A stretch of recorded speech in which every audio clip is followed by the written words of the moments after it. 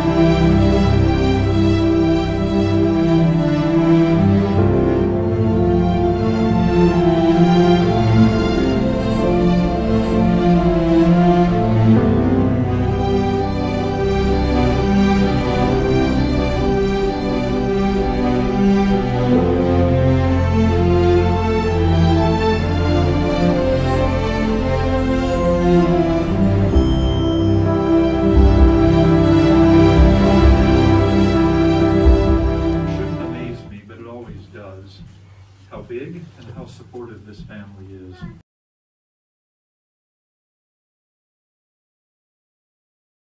O Lord my God, when I in awesome wonder consider all the worlds thy hands have made, I see the stars, I hear the rolling thunder, thy power throughout the universe displayed.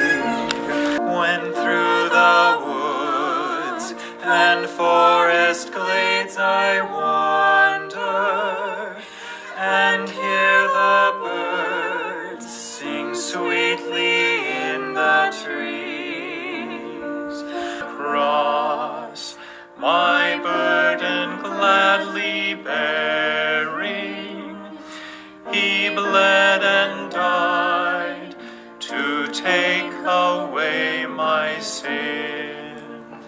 How great thou art, how great thou art. When Christ shall come with a shout of acclamation and take me home, what joy shall fill my heart? Then I shall bow in humble adoration and there proclaim, my God, how great thou art. Then sings my soul. Dad was born August 21st, 1931 in Central Valley, Utah. The fourth of 5 children, Dad was raised a member of the Church of Jesus Christ of Latter-day Saints. Following high school at South Sabir High, Dad attended the University of Utah, then Brigham Young University, studying zoology. While at BYU, he met Mom of Sacramento, California. Both graduated from BYU and were married that same year on October 24th, 1959. After 23 months of marriage, their first child, Stephen, was born. That day, Dad was activated in the Berlin crisis, and shortly thereafter, Dad, Mom, and Steve moved to Fort Leonard Wood, Missouri. At the conclusion of the deployment, they returned to Bountiful, Utah, where their remaining 3 children were born, Melanie, Marianne, and Colin. After 11 years in Bountiful, the family of 6 moved to Centerville, Utah, where Dad and Mom lived for the next 44 years. Dad was best known for his love of God, family, and country. His work ethic and his studious nature were also renowned. Dad taught his family the importance of being faithful to God and true to his commandments. He served a faithful 3-year mission as a young man in Uruguay, Paraguay. Later in life, he and Mom served 3 missions together in Atamandayaman, Montevideo, Uruguay, and Sydney, Australia. Dad spent 36 years in the U.S. Army Reserves, including time on active duty in the Korean conflict and the Berlin crisis. He rose to the rank of Major General, overseeing reserve officers and operations in 7 western states. He grew up on a farm and was his dad's partner in the fields, herding livestock and milking the cows. The days were long, but being equal to the responsibilities given him and working up a sweat were two of Dad's favorite things. Additionally, Dad loved to read and learn. U.S. and world history and religious books were his favorites. Following this, the interment will be at the Centerville City Cemetery, and there will be military honors, and we would love to have all of you join us there. I've always been proud to be the daughter of Richard O. Christiansen. It's been said that a dad is his daughter's first love. The older I've become, the more I realize that my dad's love was more than just a physical protective armor around me. It was my father's love who taught me to love and value myself. I remember one difficult night when I was being an impossible young teenager and causing quite a ruckus at the family dinner table. My dad, quite strongly, excused me from the dinner table and followed me up the stairs to the laundry room. As I continued to rant, probably about some perceived unfairness, my dad stopped me and said 9 words that would forever change my life. He said, "Melanie, don't you know how much I love you?" It was with as much intensity as I've ever heard him say anything. And it stopped me in my tracks. I had heard that he loved me before. But for some reason, that night, that moment, it was crystal clear to me that even with my weaknesses and my mistakes, that I was loved and I was valuable. There was the night that one of my dates came to pick me up. And he sat out in his car and honked the horn. You know, being a teenager and just wanting to, fit in, and more than happy to run outside and begin our day together. But my dad was not having any of that. And though I was dying inside at the moment, he very calmly walked outside to the car and let my date know that when he came to pick me up for a date, he would knock on the door. We actually still went on a few dates after that, which is quite surprising when you think about it. But my dad defended my honor. He valued me, even though I didn't value myself at the time. And I will be forever grateful. I love you, Dad. God bless America, land that I love. Stand beside her and guide her through the night with the light from above. From the mountains to the prairies, to the oceans white with foam.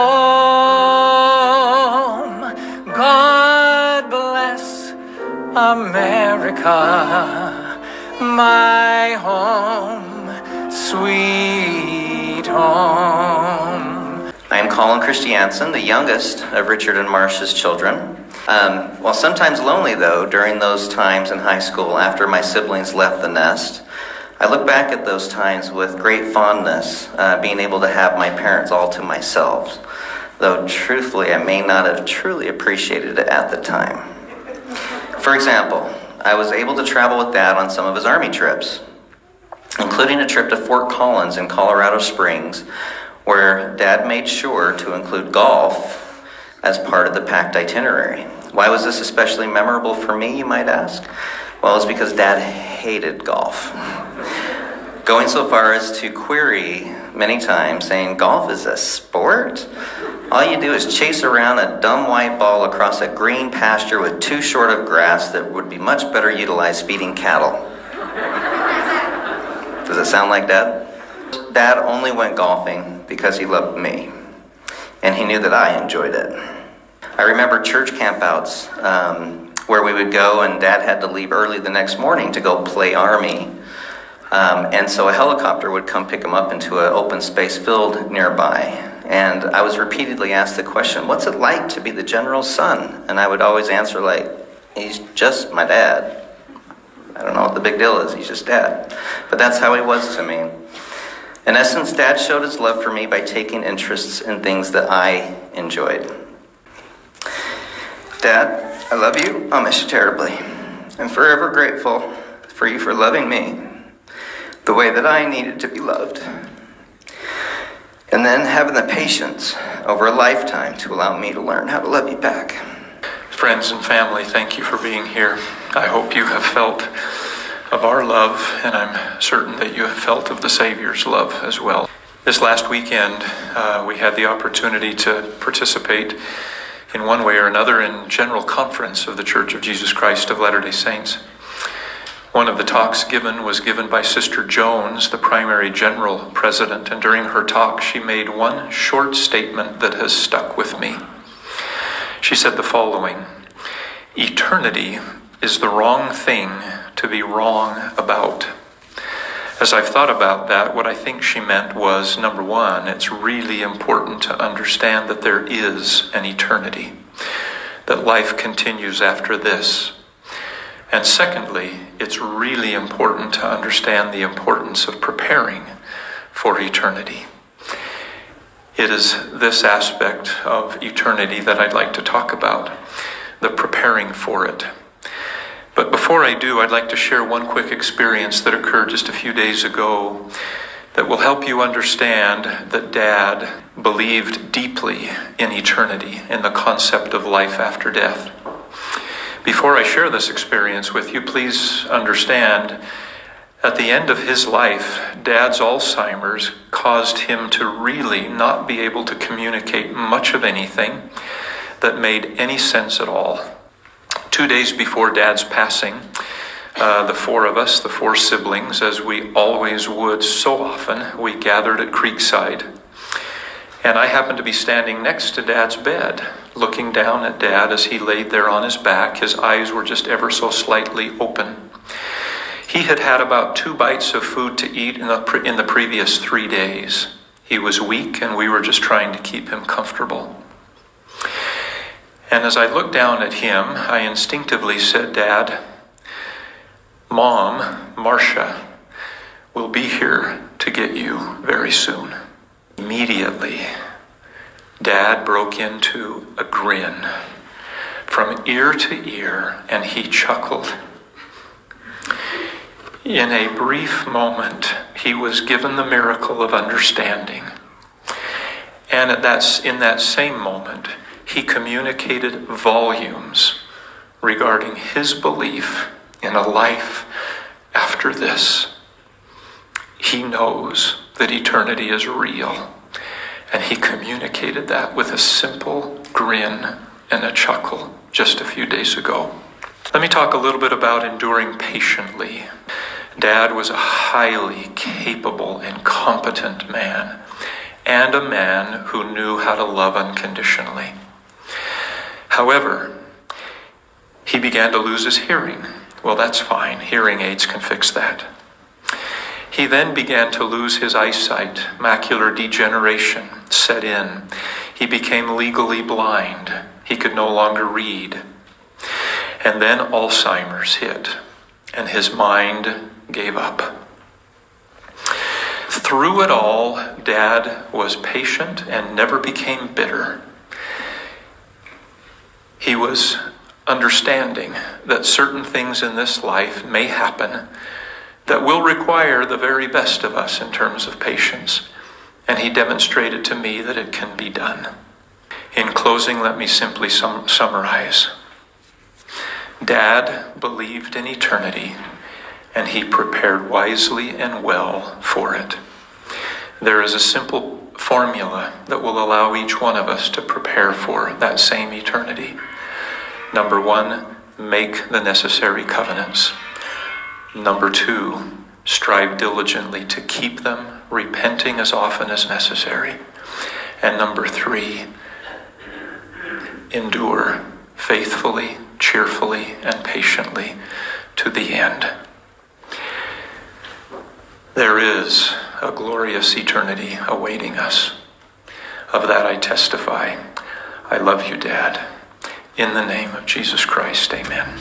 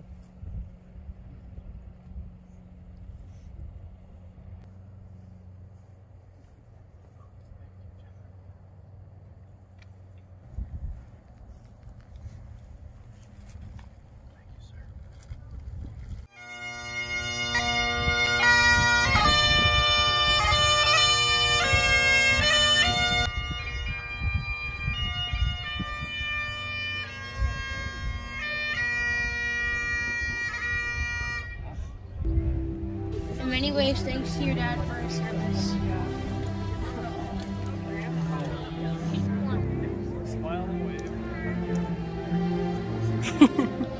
Hey. Smile, you two. Racy races. It's kind of fitting that today, as Dick's Spirit soars, there are a number of hang gliders that are paying tribute in the skies. Yeah, see what I'm filming.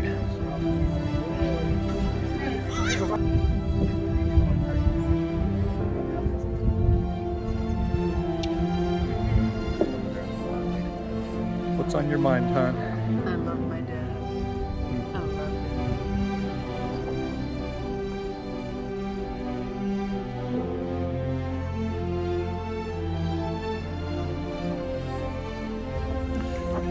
Just finished divvying up all of the stuff.